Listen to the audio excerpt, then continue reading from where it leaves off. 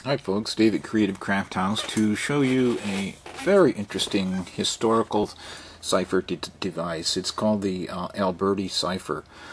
It originates from approximately 1467 by a brilliant Renaissance genius named Italian Leon Battista Alberti. Best known as an architect, but apparently a genius in many areas, a poet, a philosopher, a lawyer, mathematician, engineer, etc. And he came up with this cipher, which can be used in a relatively easy fashion or in an extremely secure fashion. None survived, so we know this exists from his writings. It is thought to have been used for high-level secret use within the Vatican. It is made in our Hudson, Florida shop. It's really kind of nice. I used a floorboard backing with text on here, which gives it nice weight and rigidity, and then the outer disc here is stationary, and this is made from alder, which lasers particularly nice. The inner ring here rotates. It is made from maple. And the outer faceplate here is alder. The font and text here I tried to duplicate as close as I could from Alberti's writings. We do not know what actually existed on the faceplate. As I said, no physical example exists anymore. So we did something we thought looked cool and timely, and added a Latin phrase here, silentium est aurorum, silence is golden.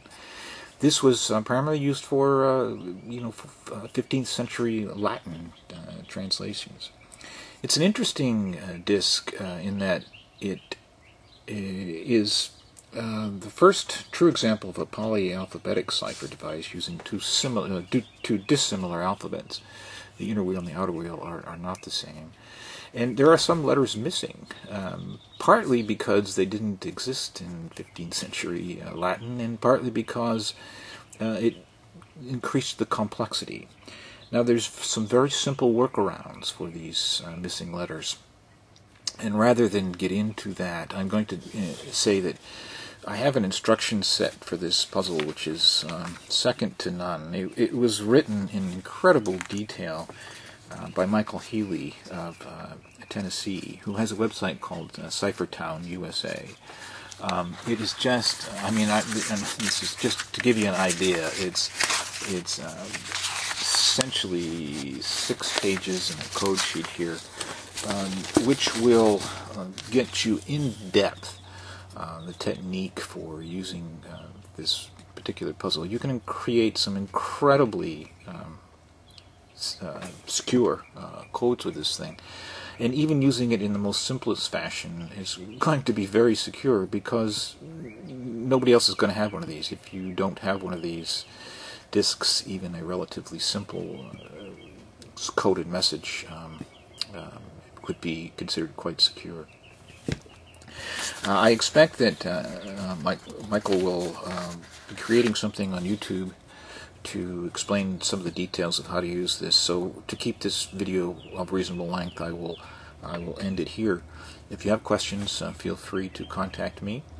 As far as I know, we're the only ones in the world that are making this, and that would be true for many, many years. I don't know that a physical example has existed for a long time. I hope it's something you can enjoy. We have we love to do historical items. We've done other ciphers: the Confederate Army, the Union Army, the Mexican Army cipher, and a series of Enigma machines of my own design. So if it's something that interests you, be sure to take a look at our website. Okay, thanks very much. Dave from Creative Crafthouse.